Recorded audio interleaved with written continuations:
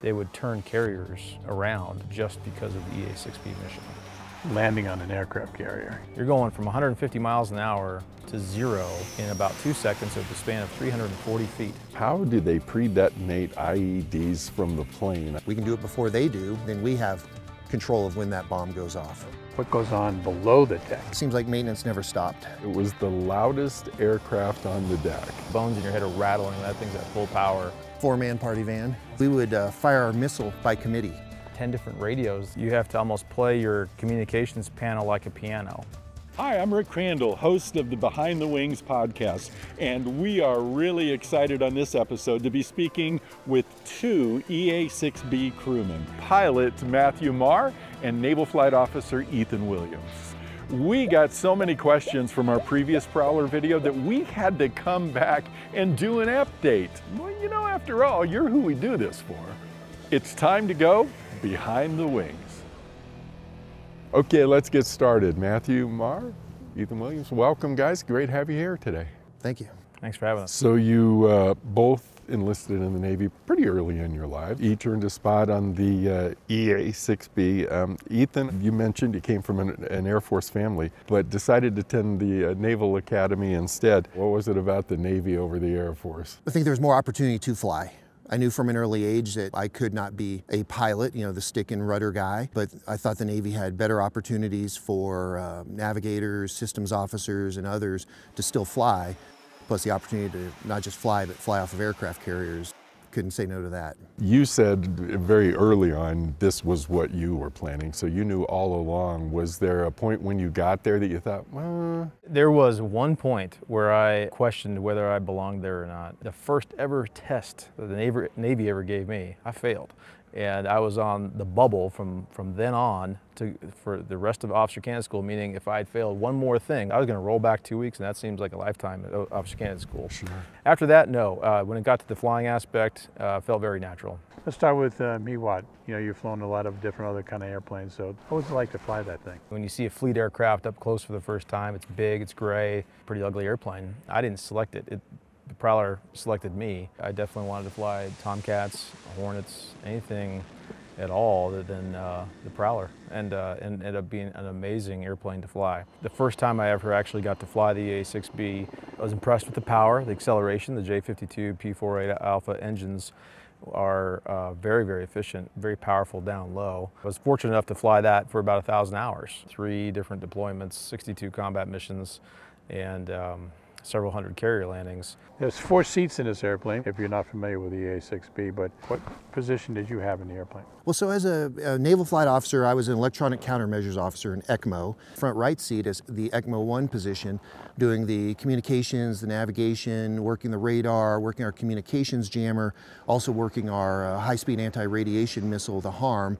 If I'm flying in the back seat, 2 identical crew stations, so ECMO 2 or 3, then I'm doing the jamming, the electronic attack, electronic support missions. I think one of the unique things about the Prowler with the kind of the way the crew is set up is we would fire our missile by committee. The guys in the back seat would find the target, get the parametrics of it, they would put that into what we call a package, send that to the front seat. ECMO 1, the front right, would then verify the coordinates, verify the information, and then send that information via the HARM control panel to the missile. And once that was ready, then the pilot would fire it. So it took basically at least three people to fire the high-speed anti-radiation missile in the plane. How long do you train in that before you make your first carrier landing? Your first carrier landings are at the T-45 Goshawk, or prior to that the A-4. And then the first time you fly it, you are flying with someone who is a pilot in the right seat. So only in training is when that happens. And after that, the ECMOs take over. It's an art form for them to be able to coach and teach a new pilot without having any controls and just using their voice and different techniques they've learned to instruct. So it took a year from the ground school all the way until I went to the carrier for the first time in the EA-6B. And I was an instructor ECMO, so I was one that helped train the pilots in the Prowler. It wasn't that hard in the sense of that these guys are proven aviators. They have their wings, they've already been to the boat, they've already been flying some. So, it's more just the kind of the sweet spot of kind of the little technique things and also teaching them the mission. We got a lot of comments saying it was the loudest aircraft on the deck. I would say that decibel level was unique because of the cans, the way they angled down. And so I would go out there with my chief and watch the cat shots, and you'd be standing next to it. And if you had molars, like it feels like they're rattling. Like everything inside the bones in your head are rattling when that thing's at full power and you're just 20 feet away. There's a reason they wear double hearing protection. It is a noisy, noisy airplane. People are always interested about landing on an aircraft carrier. Meanwhile, you have over 600 traps. First time you do a carrier landing, you're by yourself. No one's with you. That was a tradition that carried over from World War II when they lost a lot of instructors in training and they needed them on the front lines. I'm orbiting, I'm looking down at this small little sliver of a ship, and I thought it would look a lot bigger. And I started questioning my career choices at that point. But by the time that you come into the break, the training kicks in. Hundreds and hundreds of practice landings you've done on a painted carrier box. They're called field carrier landing practices. You're so overwhelmed by what you're seeing in front of you, this pitching deck, and there's a very vertical face behind it, and this is daytime. And you just do your best to stay on glide slope, land on center line, land with the power on the jet, and things work out. Nighttime, very intense. You look out there, it's just a small little sliver of light. I almost like night landings better in some respects because you don't get the whole ship, you just get to focus on the landing by itself. And then all of a sudden the rush, in the last 15 seconds or so, you get the rush of the deck coming at you. And you're coming down at 600 to 800 feet per minute, up to 1,400 feet per minute without damaging the airplane, because that deck could be coming up and pitching with you. At night, you really don't see the pitch unless you have a lot of experience, and then you start to see the angle of the lights changing, and sometimes the landing area lights will just disappear. And you'll be like, well, pitching deck out there. Or LSOs, because I was an LSO, paddles will say 99 pitching deck, and they'll switch to something called a moveless, which is a manually operated lens, where they show you where they want you to be on glide slope. That's to account for the deck and try to get you in sync. Worst I've seen was off the coast of Australia, and it was a 30-foot pitching deck where you're seeing up and down movement of an excess of 20 feet, and you're just aiming for something relatively in the middle and hoping it works out. That's why we always land with power on the jet. You have to be ready for that bolter, otherwise you're just going to dribble off into the ocean. Bringing it aboard the ship was truly an art form. I didn't appreciate how difficult that was until I flew the Hornet and flew the Growler, and that was incredibly easy compared to the Prowler. They made 170 of them, crashed 51 of them over time, so we were included in every combat operation. They would turn carriers around just because of the EA-6B mission. What's it like living below deck? Give us a little bit of feel for the maintenance that needs to be gone. The amazing thing is it seems like maintenance never stopped. You had both a day shift and a night shift, trying to keep the planes going all day. So usually our maintenance guys are up, as we call it, on the flight deck on the roof, turning them in between every flight, getting them ready for the next flight. But then there's always maintenance going down in the hangar bay also, where some of those deeper problems or inspections they're working on. Pretty amazing seeing just the work that maintainers could do. One time the estimate was 80 to 100, as high as 100 maintenance hours for every flight hour that we would fly. So it took an intense effort for our maintainers to keep these things flying. I'm just thinking about what you're asking of the airplane, driving it into the deck of this carrier. You're going from 150 miles an hour to 0 in about 2 seconds over the span of 340 feet. When you're taking off, you're going 0 to 150, 160 miles per hour in 310 feet. With a 56,000, 58,000 pound airplane on launch, 48,000 pound airplane on landing, that is a lot of mass and inertia that is being yanked around and beaten up. I can say that not once in my 62 combat missions in Iraq did I ever cancel for maintenance, because our maintainers are that good.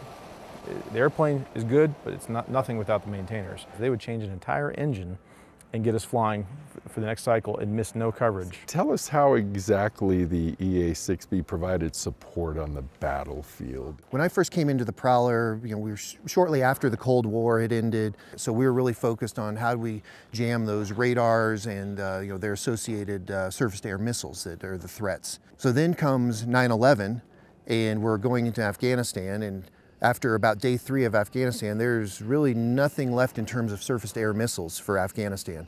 So now we switch over towards more of a communications jamming mission.